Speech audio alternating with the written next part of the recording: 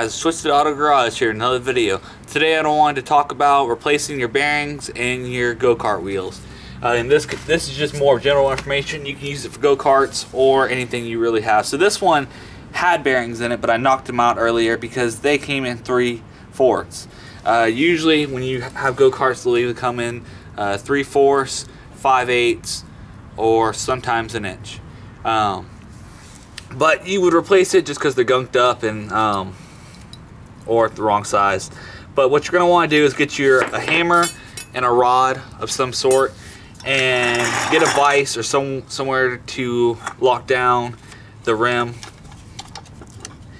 And you want to make sure that there's space underneath there for the bearing to fall out. On this one, I usually just knock them out on a basket with some holes on the other side to apply pressure on each side, but for this one I'll show you using a vise. So you're going to want to put the rod in at an angle to apply pressure on the bottom bearing. So I'm going to come in at an angle there, and you're going to give it a few taps on top with the hammer. And you will fall in the hole sometimes.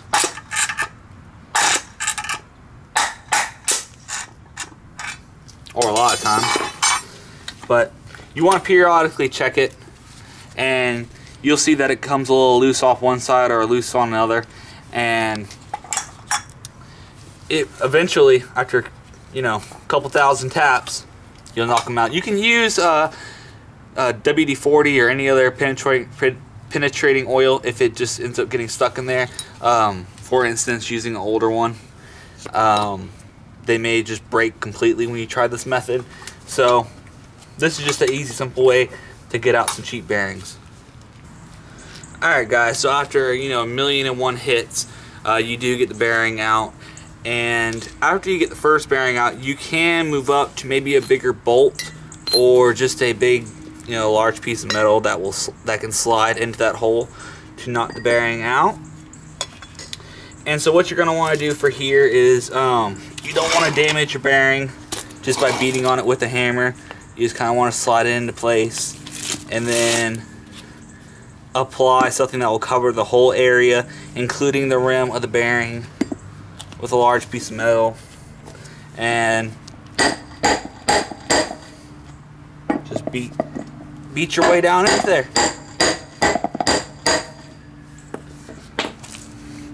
And of course, you could damage your bearings this way, but if you know what you're doing and you've done this a few times, you won't have any issue. And you just want to get it where it's nice and flush into the tire. You can see I just need to beat it in just a little bit more, and it will be nice and flush all the way around. But anyway, I hope this helps, and I hope that this saves you a little bit of money and headache. So to wrap this up, get a vise, get a hammer, get something to smash it with, and a rod.